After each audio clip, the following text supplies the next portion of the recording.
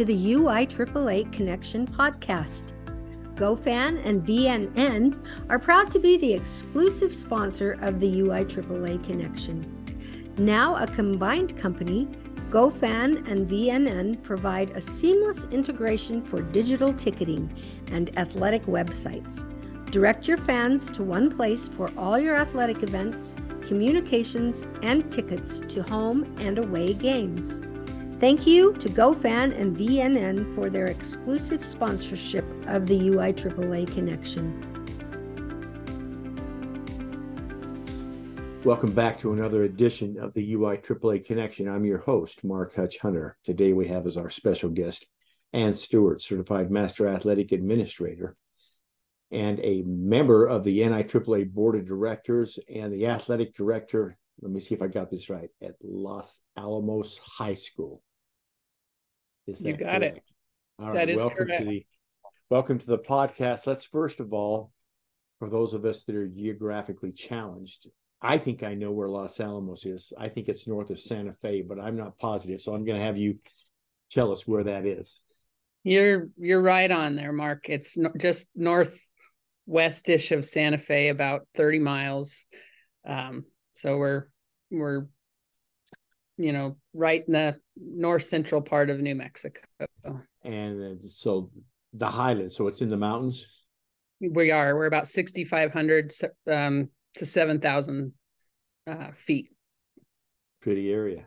All right, well, that's perfect. Let's have you begin by sharing with our international audience now where you grew up, where you went to college, your first job, etc. Sure. I actually grew up in Los Alamos, graduated from there, so I'm back, working at my alma mater. I've been back there since 2012 and started back teaching there. So my first jobs up there, I waited tables at Pizza Hut, where that was actually a thing. You didn't just order at the counter or, order on your phone and go in and pick it up. So we actually had, a jukebox and got to order from a waitress or waiter and wait at your table for your pizza. So I did that. I scooped ice cream at Baskin Robbins, which I think that's actually still my favorite job ever. Ate a lot of ice cream, came up with a lot of concoctions, and probably first learned how to make a really good daiquiri at that point in time. Daiquiri ice was a thing, and we can probably skip that part, but that's kind of where things started. I played soccer and basketball in high school, and started playing soccer at a really young age. And that's where I started. So I'm back to, I've made it full circle. That's awesome. I have to ask you a question about your Pizza Hut experience. I'm just wondering, and I'm sure it was great working there, but if they had a jukebox, did people play the same songs over and over again? Were there songs you were tired of hearing, or do people, because there's so many people that come in, get a wide range of music? I'm just wondering. There was a wide range, I think, but if it wasn't playing, there were some that were just on repeat that the jukebox would play. So every now and again, a song will come on and it'll throw me right back to that, where, oh, that was on there all the time. And I'm, of course, drawing a blank, but I'll hear it. There's some of those oldies from the late 80s-ish that I'll remember. See, the difference in our ages. You say oldies and you say late 80s. When I say oldies, I mean 60s. So that's funny. Sure. Well, let's talk about, so you obviously, you talked about playing soccer and basketball in high school. Did you play it all? I assume you played the U Sports there in Los Alamos. Did you play it all when you went to the university? I did. I actually, I went to Creighton on a soccer scholarship. I played for a year and I hurt my back. Still don't know what actually happened, but tried to recover and recuperate, and it just wasn't cooperating. So I came back to New Mexico and went to UNM and finished out things in a kind of a long, awkward path to do that. But I got my criminology degree, and I was a cop or police officer for a few years. Took an awkward path to get to where I am, but I was a police officer for a few years. Like I said, a criminology degree, and I had started coaching basketball and soccer here and there in the meantime in some of this, and realized that that was my true kind of path and calling. And so in the midst of my police career, I decided, oh, I'm going to go get my teaching certification. So I did that and changed career paths, 20 plus years ago. And here I am. That's awesome. Let me ask you, growing up in Los Alamos and only the 1 year at Creighton, so Omaha, it's a little bit of a culture shock for someone like yourself coming from Los Alamos to Omaha.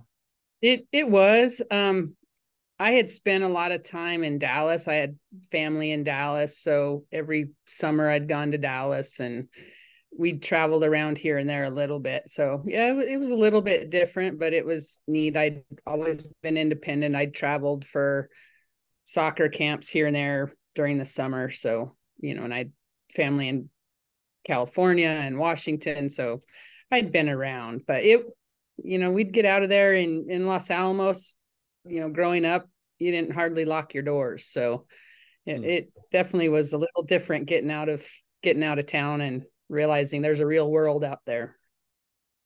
Let's have you talk for a moment about some of the mentors you've had in your life that have made a difference to help you get where you are now. Sure. Obviously, for a lot of people, family and parents, my mom by far. I'm currently sitting in my parents' house, taking care of my mom, and that's just my best influence throughout my life. She's just always been there when I needed her, and so now it's time to turn those tables and take care of her. My high school soccer coach, Gail Murphy, just kind of really taught me and helped me grow up, really. Kind of came into high school just immature and things like that, and she just helped me grow as a person and helped my attitude and things like that, and how to be a stronger person and athlete and mentally strong and things like that. So I give her credit for some of that, and I had some other coaches along the way as well, I think, that helped in that. But for I think back, and she really helped with that and helped my mental game as an athlete and things like that. So going on professionally, some names that you probably are familiar with: Vicki Nelms, who just retired in Oregon, and she was my predecessor here in Los Alamos, and Lawrence Johnson, who's also from New Mexico and passed on a few years back. Lawrence served on the board with me. Oh, great, awesome. Man. Yes. And he was an amazing mentor, and both of them really started my path to where I am now with the NMADA and the NIAAA. And both of them said, if you're going to be, an athletic director here, this is what you're going to do. And I really didn't have a choice, honestly. They just said, here, start taking these classes, and you're going to get involved because that's what you need to do. So, I give them credit. They gave me some good, words of wisdom along the way and helped me get started. So, and kind of last but not least, I'm inspired by all of our peers who kind of make this job look easy and give us, we know it's not. And sometimes there's days where we need that, and we need kind of that kick in the pants to say, hey, we can all do it and keep on going. Well said. And what's your biggest failure or disappointment in life, and what did you learn from it? Oh, that's a hard one. I think trying to think about that. It's hard to pinpoint just one. We all probably have many failures along the way. And with the job, if I think about this job, there's probably every day there's something. It seems like I fail at something every day. Coaching, there's probably a kid I failed. I probably took the tough love route, and I should have been a little more gentle and kind. And I think about that particular kid, and had I done something different, maybe I could have helped her in a different way. So it's hard to pinpoint just one thing with that. How do I now, even how can I help my parents better? How could I have helped my dad better? So that's a tough one. Sure. Let's have you talk about the job of athletic administrator and how it's different from when you first got the job years ago. It's certainly not an easy job. I think we all know that. Anybody in this position knows that. Little bit of a funny story when I first got the job, or just before I got the job, when I applied for it, when Vicki decided she was going to move to Oregon. I told our current principal at the time, I said, it's the perfect job for me.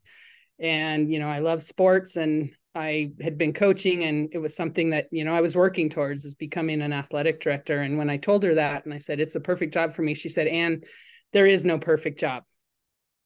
And that was just, her quote. And boy, was she right.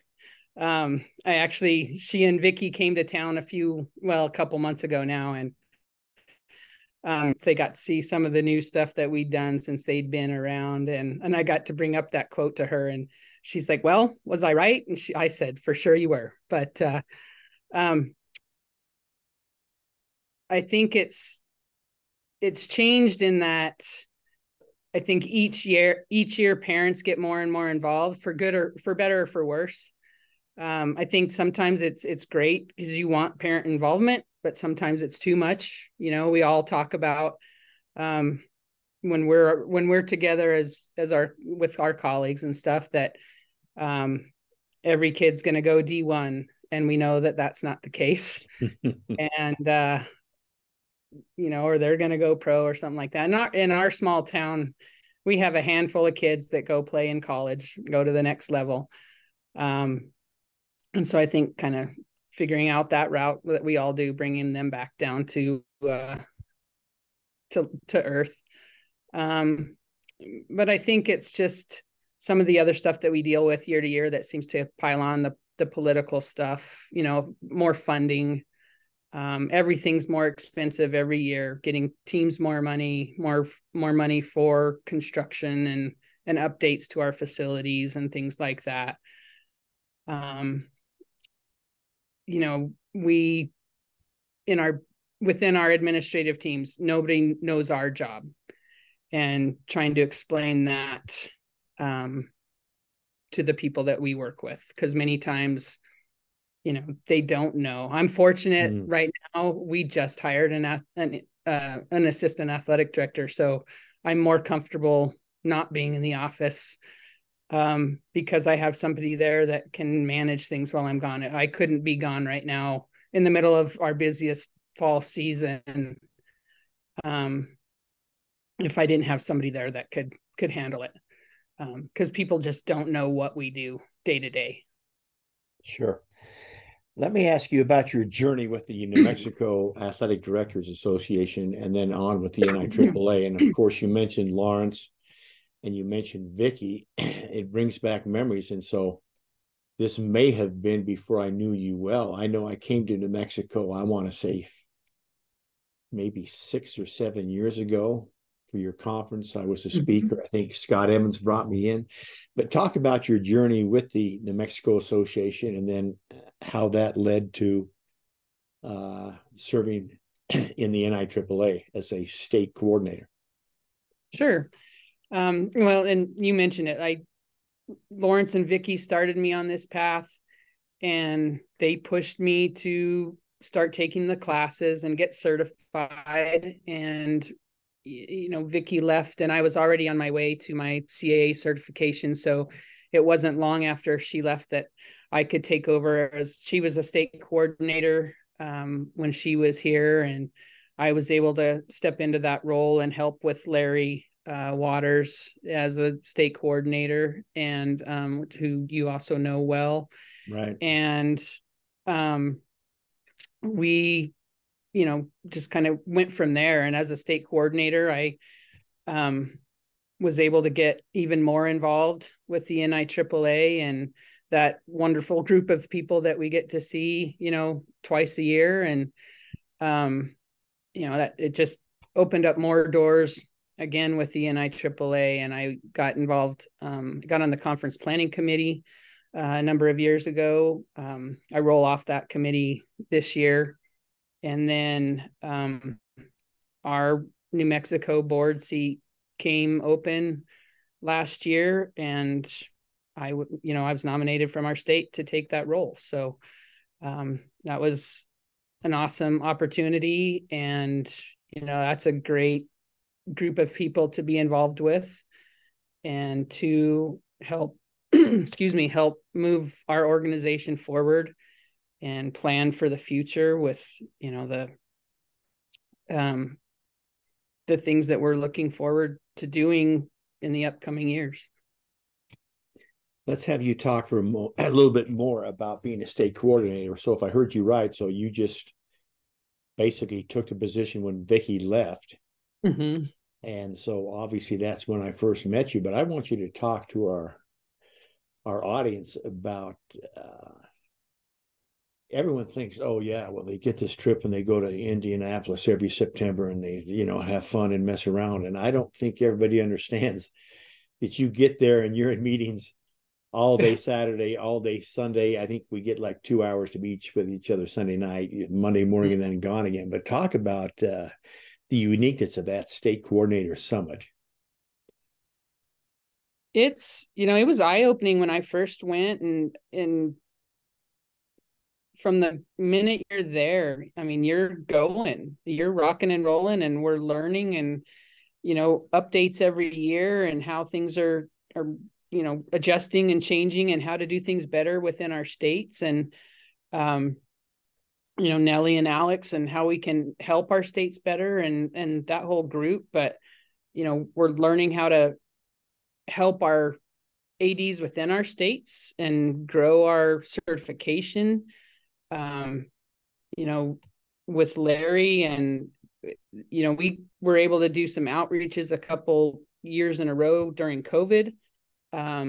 We've got a group that's ready to test. It's getting them to do the stuff they need to do to test. Everybody, I think, nationwide has a decent turnover in ADs from year to year. So trying to figure out how do we hang on to them, and maybe with the courses and getting them certified, and try to figure out how do we get more administrative support for them. And I think, there's a number of states trying to get state support for certification and things like that. So we're all in there trying to put our brains together and how to support ADs at the state level and nationally. And we're not just sitting, it's not a big party that we're going to Indianapolis to, get away for the weekend. So, it's great to get together with, our friends, but we're working. And that's, when I tell people, or I show people, here's my schedule. Don't think I'm going for a party for the weekend. I'm working all weekend. You guys get to go home for the weekend. And I'm going to the football game Friday night, and I'm flying out at 5:00 Saturday morning, and I'm coming back Monday night, and I haven't had a weekend. So, but that's well said. Let's have you share with our audience one or two experiences or stories you remember, because you're one of the few, because there's not a whole lot of people that get to serve on the NIAAA board. I want you to share just what it's like there, and basically the relationships, and basically hooking up with people all over the nation. So share some stories. It's only been, I've been there a year. In fact, my first board meeting I came on a little bit early, but I was actually here in Montana last year checking on my parents for my first board meeting. In December, I was able to witness how great of a connection that they make there were some shenanigans that happened in the boardroom that you could just see the connection that they have, and that have nothing to do with, any board goings on. It was just the friendships and the collegial connections, the family that they become over the years that they serve on the board together. And, that's part of, what I'm blessed to be a part of, I guess. And then the added piece of, hey, we get to help, move this organization forward and see what we can do with that. But yeah, there are connections that you wouldn't have the chance to make normally. And you're there a couple, we have 2 online meetings in February and July and December. We get to be together in person and really get those connections over a few days each time, and have that time together to get to know each other and really form those bonds that we need to do all the things that we need to accomplish. Great insight. Let me have you share with our audience your observations regarding, well, I say the recent NIAAA conference. It's almost been a year now, but Nashville, and of course, I've mentioned this on other podcasts before, how about it was the most attendees we've ever had. But I want your perspective about the Nashville conference and how successful it was. It was great. It was great to see the numbers as part of the conference planning committee. Of course, we get the updates, leading into it as to where we are. And we're honestly even, we're talking about Nashville, but going into Orlando, our numbers are looking amazing going into Orlando this year. But and seeing it from even a different lens as being part of the board last year, watching those numbers and seeing how many people just want that information that they get from a national conference, and making the connections with other ADs and seeking that information, that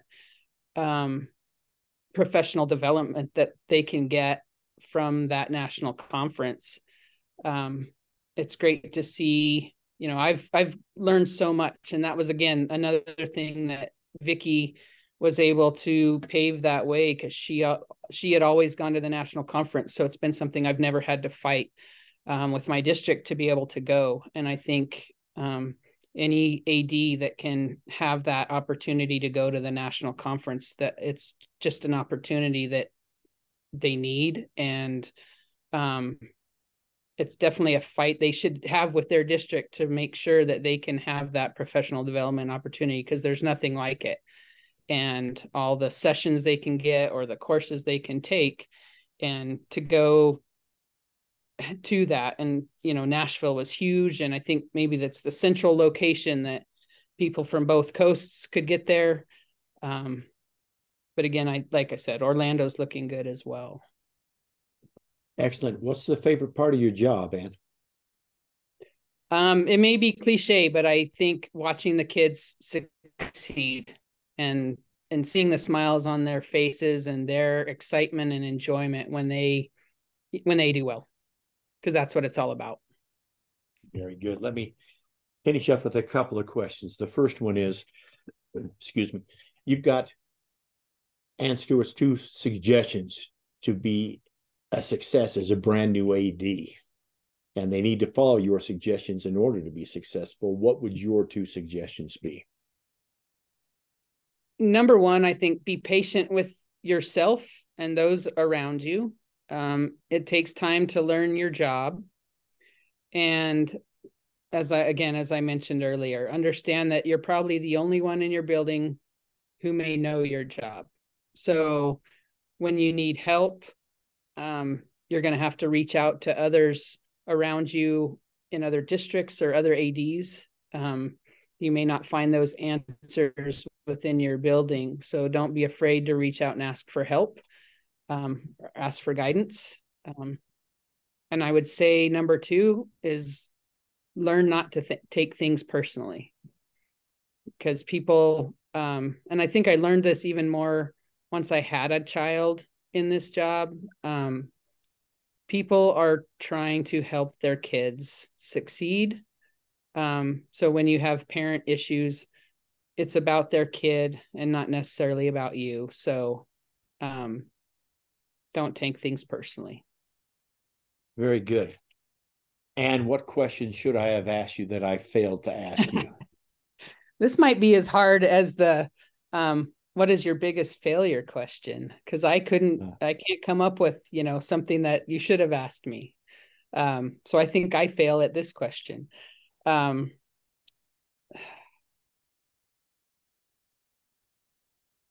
don't know. So I can't come up with something there, Mark. Well, and that's certainly not an issue. That either speaks to me doing a good job or me doing a poor job. So either way, that's great. So on that, that wraps it up for this edition of the UIAAA Connection. Again, our special guest today has been Ann Stewart, Certified Master Athletic Administrator, member of the UIAAA Board of Directors, and the Director of Athletics at Los Alamos High School in New Mexico. Ann, thanks so much for being on the podcast today. Thank you, Mark. I appreciate you having me. It's been a great time. For our listeners, we hope you tune in again next week for another edition of the UIAAA Connection.